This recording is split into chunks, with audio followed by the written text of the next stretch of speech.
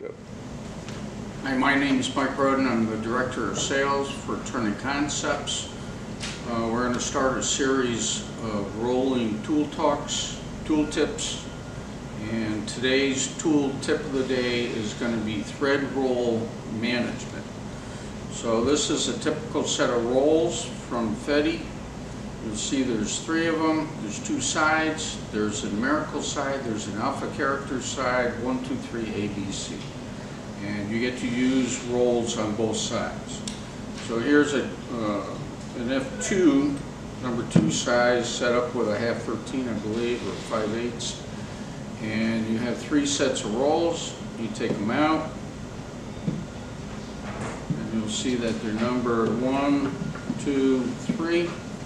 And then your second side of rolls, notice that number 1 becomes A, number 2 becomes C, and number 3 becomes B. The reason is the majority of the load for the material displacement occurs on roll number B.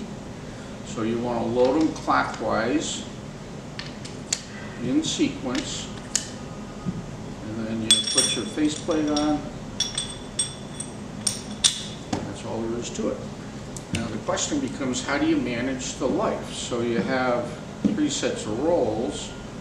This is a common problem that we see regularly on our service desk where the rolls break. These happen to be titanium coated for extra life, but we have the same problem.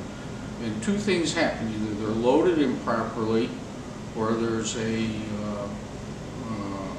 turning tool that fails prior to the roll.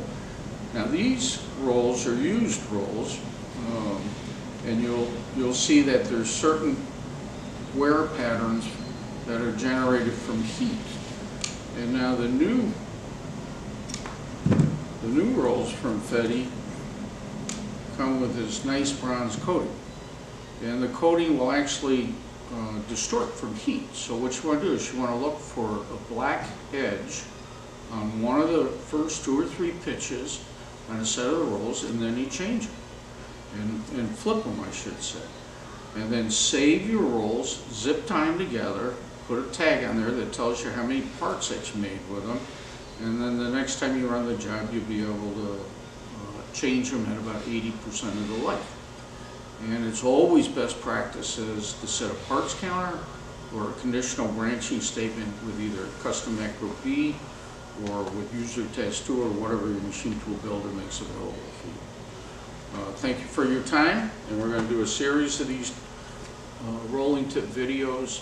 Hopefully you'll be able to share them with your machinists, and we'll be able to save you a little bit of money.